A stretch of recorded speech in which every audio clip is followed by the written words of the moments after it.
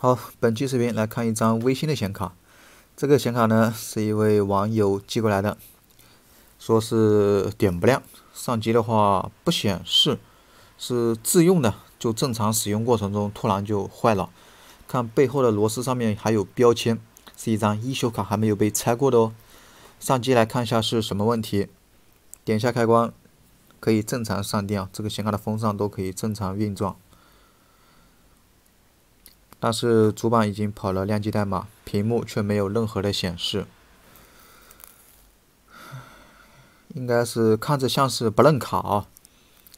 把这个极显的线接上去看一下极显有没有显示，因为它只能2个，只能里面显示1个。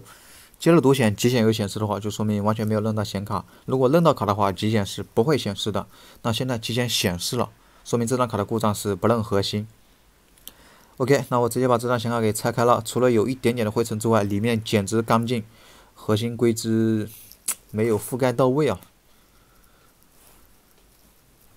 检查了一下这个位置，这个芯片明显烧焦了，上面烧了个洞，这是这张显卡的 PX 供电芯片。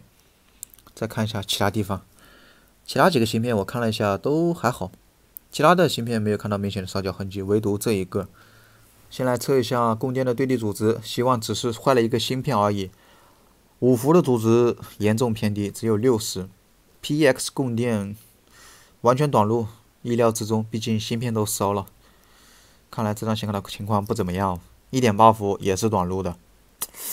哎呦，这个凶多吉少了，估计十有八九是核心挂了。显存供电阻值倒是正常，1.8伏短路 ，PX 也是短路的。这估计是核心挂了吧？把这个 PX 供电的这个电感翘起来一头测一下，看一下是前面短还是后面短。后面也是短路，这个供电出来之后直接进核心了，前后都短，看来确实是核心凉了。这个供电阻值不应该这么低的。刚好我有一个同型号的料板，我们来参考一下。这个虽然说没修好，但是核心应该是好的。看一下它的阻值有160多阻值，160，这个才是正常的阻值嘛。你看一下这张卡，只有2，严重短路了。看来确实是核心凉了。那核心坏了，那就没办法了。这种明显测到短路的，就没有必要说什么去加焊一下试一下了，完全没有这个必要。把这一点点的焊接痕迹给清理一下，装起来送走吧。微星高端显卡，成色嘎嘎新，自然损坏，无拆无修，闲鱼再见。